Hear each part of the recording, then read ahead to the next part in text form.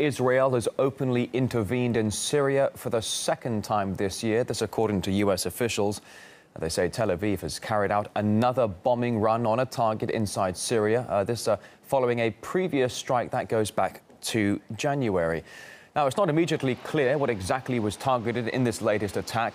Some officials say it was an arms shipment on its way to Hezbollah in Lebanon. Others claim, though, it was a Syrian warehouse. So far, though, neither Israel nor Damascus have confirmed the reports, but Tel Aviv has said in the past it would do everything possible to stop the Syrian government from handing weapons over to Hezbollah. Back in January, Israel bombed a convoy on the Syrian-Lebanese border. Do stay with RT for the latest on this breaking news story. In fact, let's get some reaction now on this story here on RT. And join from California, Con Hallinan, a contributing editor for the U.S. think tank Foreign Policy in Focus. Good to see you today. Thanks for joining us on this Saturday. After the last Israeli airstrike in January, Damascus did say that it reserves the right to defend itself, but it never did. How do you expect the Syrian government to react now? I don't expect the Syrian government to do anything specific. I don't expect them to respond to this. I think that if they did, it would create the possibility of a much more massive Israeli attack. I think the idea that the Syrian government would be shipping arms to Hezbollah in the midst of a civil war to be a very dubious kind of project. I don't see what the logic of that is.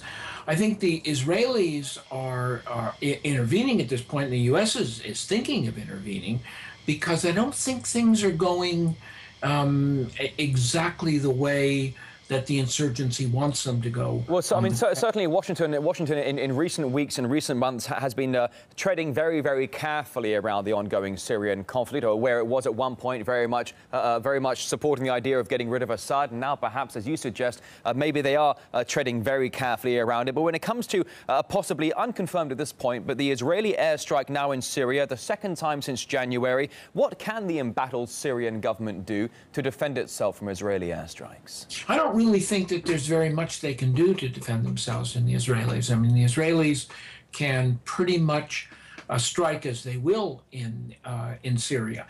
What the effect of that is on the wider Arab world, I think, is the key question here.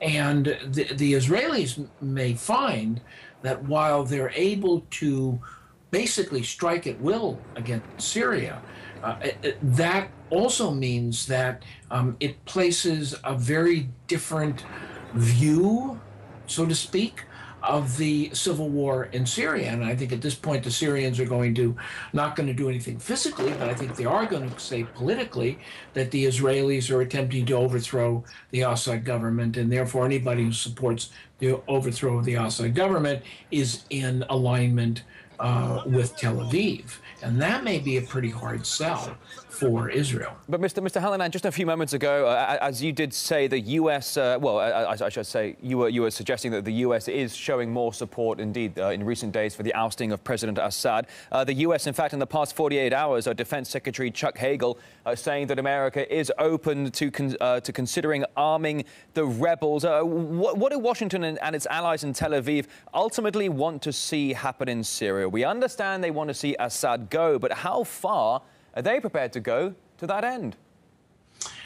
It's a little hard to say at this point. I would say that they sort of have doubled down in terms of the bet. And I think what they're feeling is that the civil war is at a stalemate. They don't see the Syrian army breaking apart. They don't see that there's a kind of a massive opposition to Assad within his own supporters. And I think what they're trying to do is to double the bet, to essentially raise the ante at this point. Is it going to work? It's very hard to say. I think that the Syrians can't do much in response to it, but I'm not sure that the Israeli attack and the U.S. step-up of support for the insurgency necessarily plays that well in the rest of the Arab world outside of the Gulf countries, or at least... Well, we certainly are seeing a growing amount of desire for intervention, whether it comes from Western powers or even from regional powers, the immediate neighbors surrounding Syria. Con Hallinan, live from Berkeley, California, a contributing editor for the U.S. think tank Foreign Policy in Focus. A pleasure to have you on RT today. Thank you. Thank you. All right, now let's get the latest from our RT's Middle East correspondent, Paula Slier, now joining us live here to bring us up to date on this developing breaking news here on RT this Saturday morning. Hello, Paula. Details that we know of this suspected second Israeli strike in Syria since January. What are the Israeli officials saying now? Well, as of yet, there's been no official comment from the Israeli side, but Israel in the past has said that it will do everything necessary to stop the transfer of weapons from Syria to Hezbollah or other so-called terrorist groups. Now, the US officials are reporting that Israel conducted an airstrike into Syria. What's not yet clear is what and where the target of this attack was. There are some reports that say it was a chemical weapons warehouse, whereas others are reporting that it was an arms convoy on its way to Lebanon. What's also unclear at this stage is whether or not Israeli planes actually entered Syrian airspace to conduct the attack, or whether they launched missiles from the Israeli side. It's also not clear whether or not the Israelis alerted the Americans before they carried out such an attack, and White House officials have referred all questions to the Israeli regime, which, as I say, at this stage is keeping mum on the topic. This is, as you say, the second time this year that Israel conducted airstrikes into Syria. Back in January, Israeli fighter jets attacked a convoy of sophisticated anti-aircraft missiles that were believed to be on their way to Hezbollah. The Syrian government is allied with Lebanon's Hezbollah, and Israel has said repeatedly in the past that it is committed to making sure Syria doesn't supply any game-changing weapons to Hezbollah. So essentially, you have a situation where Israeli warplanes violate Lebanese airspace on a regular basis, and Hezbollah recently going on record saying that it had intervened in the Syrian conflict to help its allies in Damascus. As far as the chemical weapons issue goes, Syria recently said, and this was after the US claimed that it had intelligence pointing to the recent use of chemical weapons by Damascus. The Damascus regime said that it doesn't have any kind of chemical weapons and would never use them on the home front if indeed it did have them.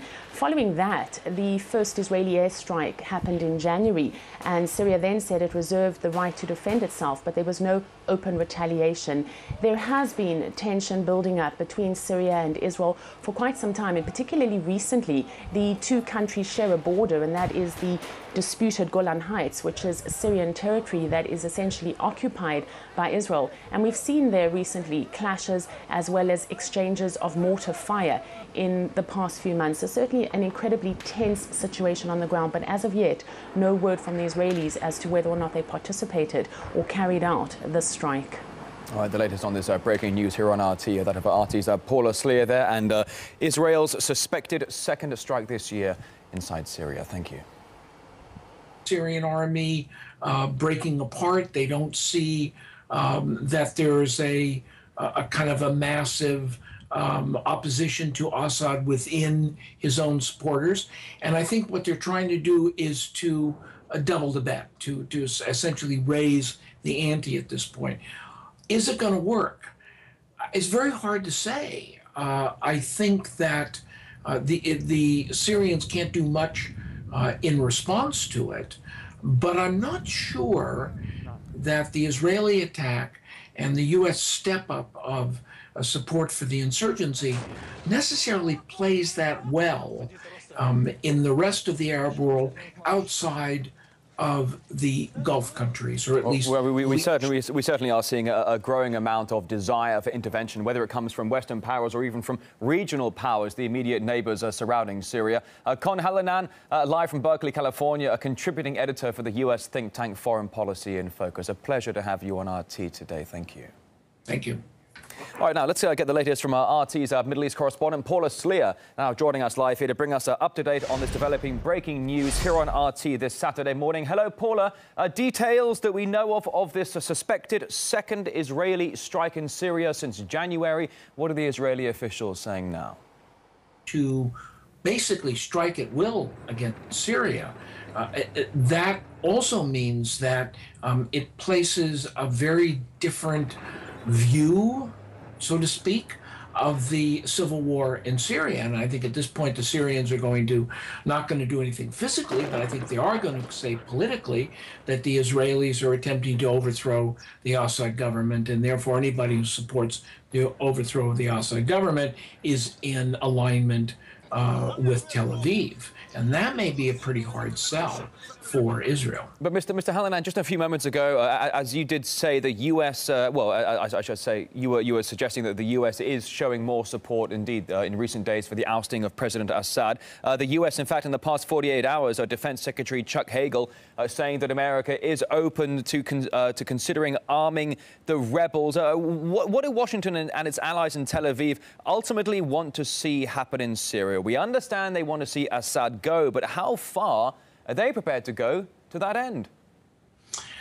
It's a little hard to say at this point. I would say that they sort of have doubled down in terms of the bet.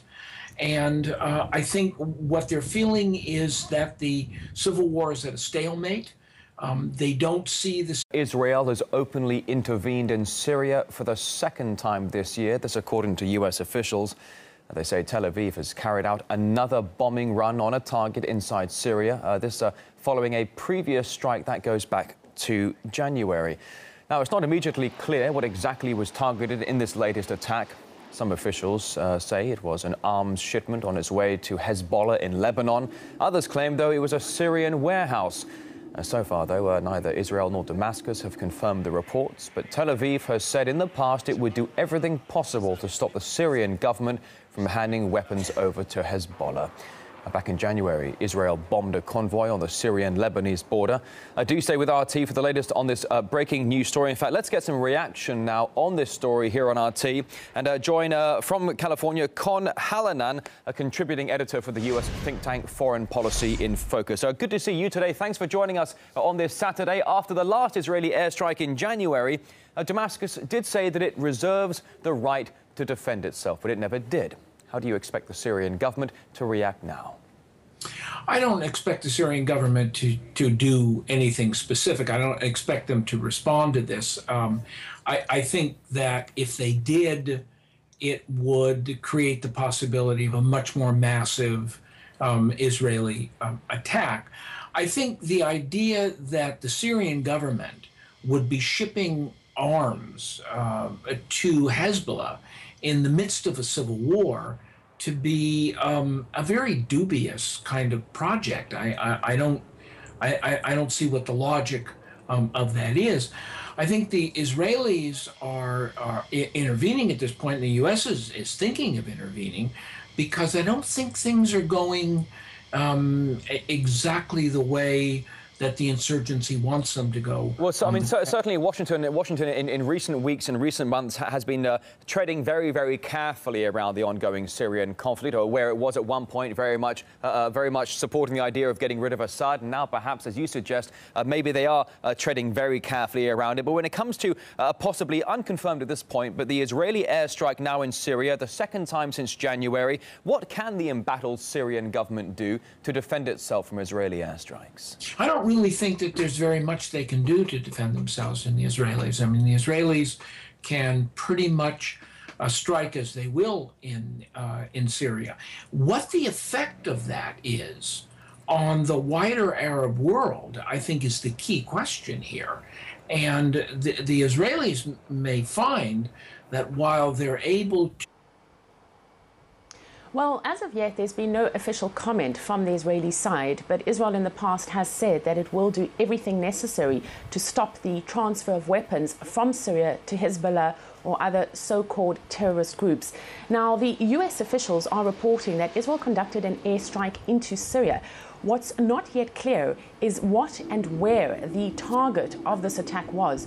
There are some reports that say it was a chemical weapons warehouse, whereas others are reporting that it was an arms convoy on its way to Lebanon. What's also unclear at this stage is whether or not Israeli planes actually entered Syrian airspace to conduct the attack, or whether they launched missiles from the Israeli side. It's also not clear whether or not the Israelis alerted the Americans before they carried out such an attack, and White House officials have referred all questions to the Israeli regime, which, as I say, at this stage is keeping mum on the topic. This is, as you say, the second time this year that Israel conducted airstrikes into Syria. Back in January, Israeli fighter jets attacked a convoy of sophisticated anti-aircraft missiles that were believed to be on their way to Hezbollah.